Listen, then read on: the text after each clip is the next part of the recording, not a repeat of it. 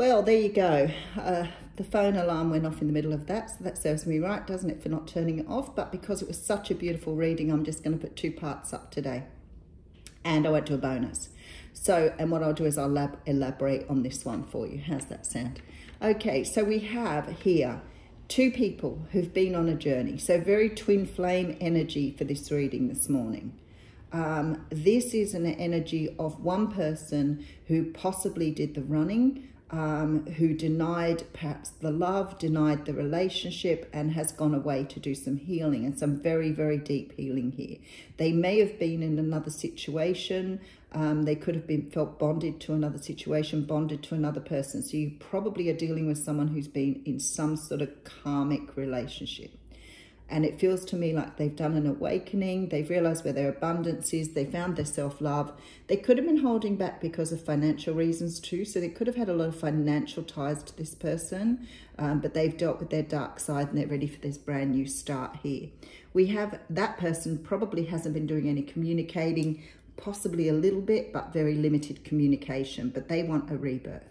For others of you here, you're dealing with someone that perhaps you don't know yet, who's going to give you an opportunity at love. They have walked away from something that's kept them tied to their past and haven't realized their own value. So they're coming in and you will be meeting this person. But I do think both of you have been doing this energy, this very reflective mirroring energy. So whether this is someone new for you or someone coming back from your past, both of you have been working towards the same goal here, and that is this Ace of Wands. So both of you want a brand new start. But this energy is moving very slowly, so there's still work to be done. It hasn't quite completed. And I do have the 7 of Pentacles coming up at the end. So there needs to be patience. There definitely is a very slow-moving energy here. So let's just go right back to the beginning. So we have someone who's learned through their intuition, someone who's let go of some sort of bondage or something that's kept them back, but they're finally listening to their intuition. This can be about self-love for some people, without any doubt, but for others, they're walking towards love or moving towards love, and it could be with a Capricorn, Taurus, or Virgo here. They're definitely looking to walk down a different person. Look, you're their world. So they are moving towards you, perhaps after a period of trying to work out how to bring in this this relationship, this love.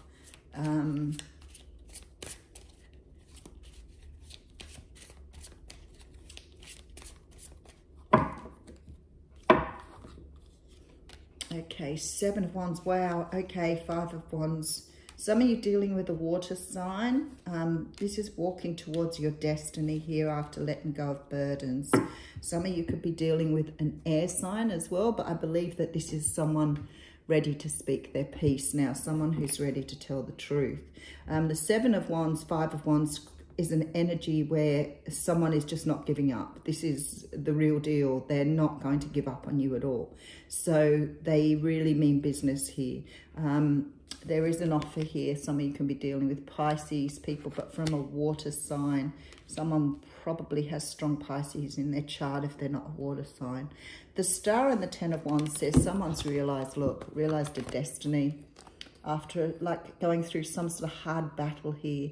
Someone's had to fight to get to this, position, had to put down a lot of things, had to make lots of sacrifices, but they definitely are on their way back and ready to offer something substantial. That Ace of Cups says to me they really are on their way and definitely want to bring balance to this situation. They see you here as their person, so definitely wanting to bring balance in for you.